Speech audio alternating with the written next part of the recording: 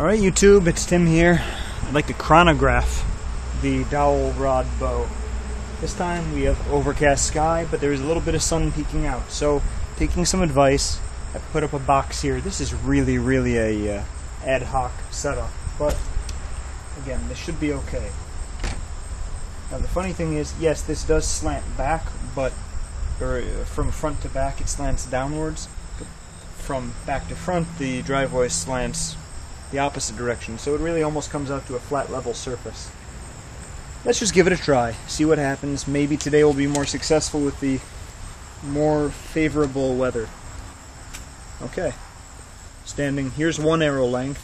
I'm going to stand that far away. 135.9. Okay, that's a real reading.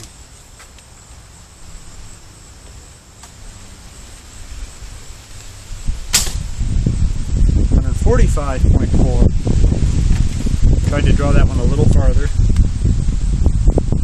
I am pretty confident this is just a weather issue.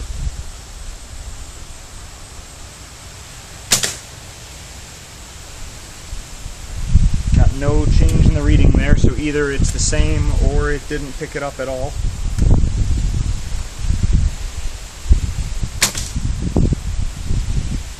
Well, that's an error. I need to be more careful. I'm going to go retrieve the arrows and try it again.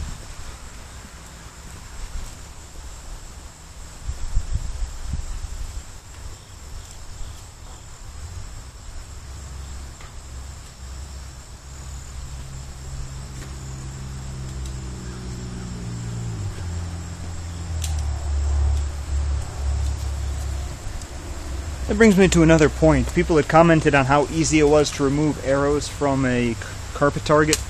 I don't think so.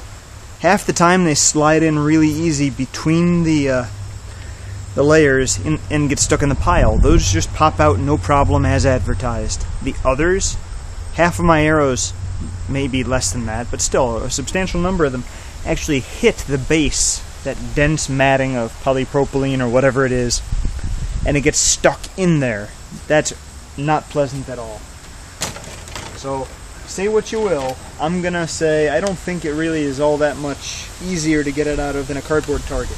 It beats it hands down for durability though. No question about it. Okay, here's a shot.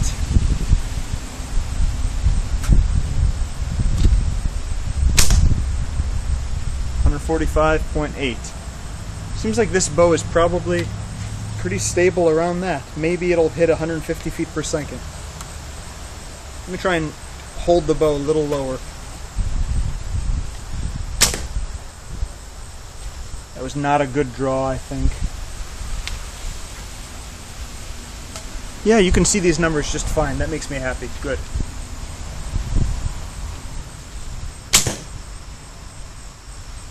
I'm pretty sure I can crack 150 feet per second with this bow. But that's not saying that much. That's a good number, that's solid. But it's not substantially better than typical wood bow. Which I guess in a sense this is.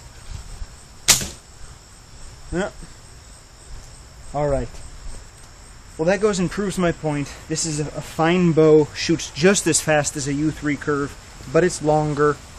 It's also nice and stable in the handle. You could build it up, you could if you had a larger one, you could cut a shelf out. Man, if I had a lathe, you could turn down the ends to a nice size to insert, and then still have enough meat to cut away. You can do some really cool stuff. Then think of one other possibility. Oak handle, oak tips, replace all this mass with light wood, not necessarily oak, say poplar better, something like that. That could be a heck of a bow. Anyway, thanks for watching.